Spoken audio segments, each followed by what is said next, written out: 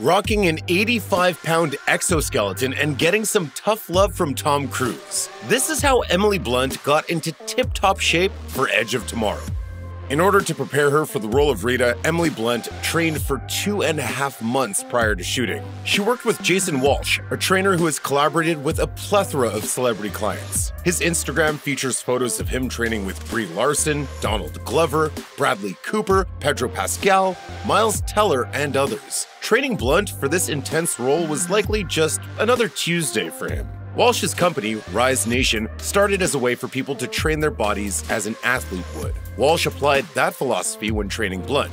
As he put it via Women's Health, "What I specialize in is figuring out where the weak points are. It's like building the foundation of a house. You never, ever want to have any cracks because she would be carrying around an 85-pound exoskeleton for a lot of the film." For Walsh, it was all about building up Blunt's resilience so the cracks would never show. He helped strengthen Blunt's body so she would be prepared to run, jump, and do whatever else she needed to in her suit. Luckily, she'd already worked with Walsh before signing on for Edge of Tomorrow, and Walsh described their relationship as already having a decent foundation, leaving them with an excellent idea of how to work together. You're gonna get me there, and I'm gonna kill it.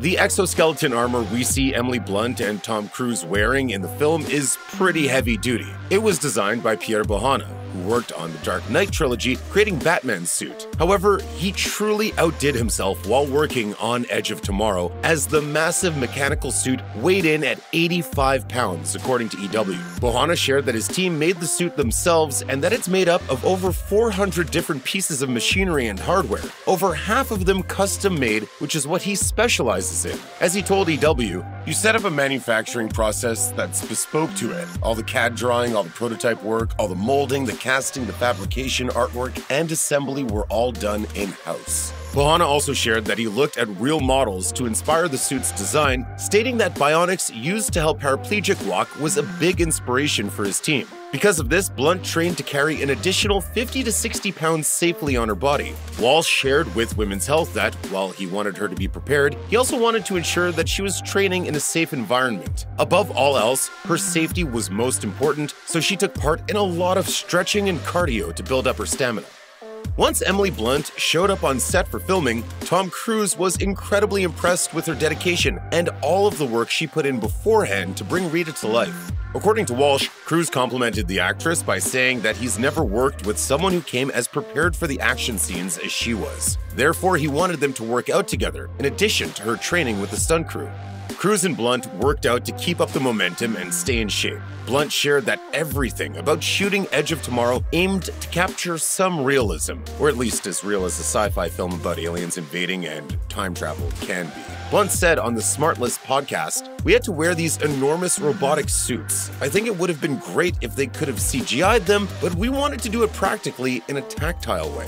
In other words, they wanted it to be as real as possible. And the only way to do that was to put in the work. Cruise has long been known for doing all his own stunts, like when he famously held onto a moving plane in Mission Impossible: Rogue Nation, flew in a real fighter jet for his stunt scenes in Top Gun: Maverick, and climbed up the Burj Khalifa in Mission Impossible: Ghost Protocol. Some stunt scenes in Cruise's movies nearly killed him, illustrating his daredevil nature. Now Blunt can say that she was right up there with him for this film. In order to increase her endurance, Emily Blunt worked tirelessly on her cardio. Her trainer for Edge of Tomorrow, Jason Walsh, told Women's Health, "We worked to make sure she had mobility in her joints, and then flexibility and base strength. Once her body was resilient and strong enough, and she had a lot of endurance, I took her out to the UCLA track to really condition her. She did tons and tons of sprints up the stairs." Once Blunt's endurance was good enough, Walsh began adding pounds to the actress with a weighted vest. However, it was important to not start off with 60 pounds. Instead, Walsh started with 10 pounds before gradually moving up the ladder. Once Blunt was ready, they moved up to 20 pounds and continued to climb at 10-pound intervals. Walsh argues that training is all about challenging yourself to find enjoyment, even when it's hard. And that's the secret sauce that makes training so powerful, especially for a role like Rita in Edge of Tomorrow. For Walsh, it's a good thing when strenuous workouts become habitual. By then, you're at a place where you can really push yourself. According to the trainer, that's when it becomes fun. During her time on the Smartless podcast, Emily Blunt shared a moment she and Tom Cruise had together while filming Edge of Tomorrow. She recalled when she put on the 85-pound exoskeleton armor, she started crying as it was so heavy and overwhelming for her. At the time, she didn't want to cry in front of everyone, but she felt very strongly about the cumbersome gear. She expressed to Cruise that she wasn't sure how she would be able to play Rita and was feeling really panicky about the shoot. She said Cruise was initially so surprised that he froze, not knowing how to comfort her. However, once he composed himself, he opted for a joke, telling her, "Come on, stop being such a okay?" Luckily, that gave her a good laugh and helped her get into the mindset to do their job. She referred back to the weeks of training she had just endured to play Rita and was able to step back into the role. While there are some who have taken offense to this exchange, Blunt has maintained that it was only meant to motivate her. According to the actress, it was a lighthearted moment, not an offensive one. She shared that this joke is something she and Cruise still laugh about to this day, via E! News. Due to her extreme training, Emily Blunt was able to do most of her own stunts in Edge of Tomorrow. However, that didn't prepare her for one of the most intense stunts of all, a car crash. During her time on Conan, Blunt detailed a scene she and Tom Cruise share when she's driving a car at high speed. She and Cruise are attempting to escape from a mimic that's attacking them from behind. Blunt's character Rita is driving while Cruise's character Cage is shooting at the creature. Blunt shared how she was initially annoyed with Cruise as he was muttering instructions on how to drive under his breath, stating that Cruise is not particularly comfortable being hands-off.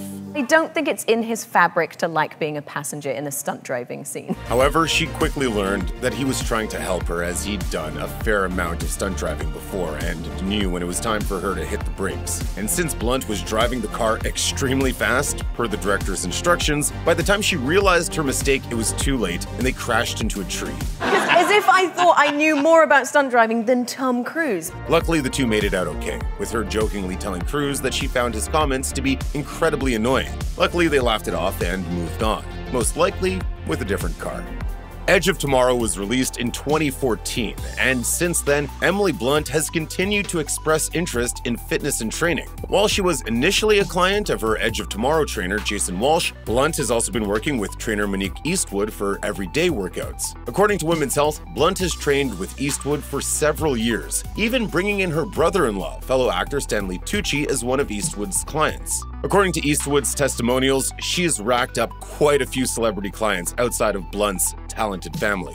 Eastwood has worked with actor Sam Rockwell, downhill skier Jack Gower, actress Ruth Wilson, and Captain America: The First Avenger star Haley Atwell. Though Blunt trained with Walsh for Edge of Tomorrow, Eastwood did tell Women's Health that she helped to prep Blunt before training with Walsh began. She shared that they worked on cardio fitness and muscular endurance to prepare for filming. In the same year that Edge of Tomorrow was released, Emily Blunt also starred in the musical film Into the Woods. The actress began filming after her work on Edge of Tomorrow, but had become pregnant in the interim. This time, she worked with Monique Eastwood as her trainer, who took extra care when building workout plans to compensate for Blunt's pregnancy with her eldest daughter, Hazel. Eastwood recalls that she had to adapt her training regimen to ensure Blunt would be okay with the demands of working on a musical set. Eastwood shared with Women's Health, "The priority was to make sure we did not exhaust her, as she had a singing and dancing role whilst being pregnant." Luckily, this was completely in Eastwood's wheelhouse, as the trainer was once a former dancer, and working with a pregnant Blunt during musical numbers was incredibly familiar for her. It's clear that all the training she experienced with Walsh for Edge of Tomorrow prepared Blunt to tackle the demands of this role while she was pregnant. And in the end, the physical requirements for the films Into the Woods and Edge of Tomorrow were impressive hurdles for the actress to overcome.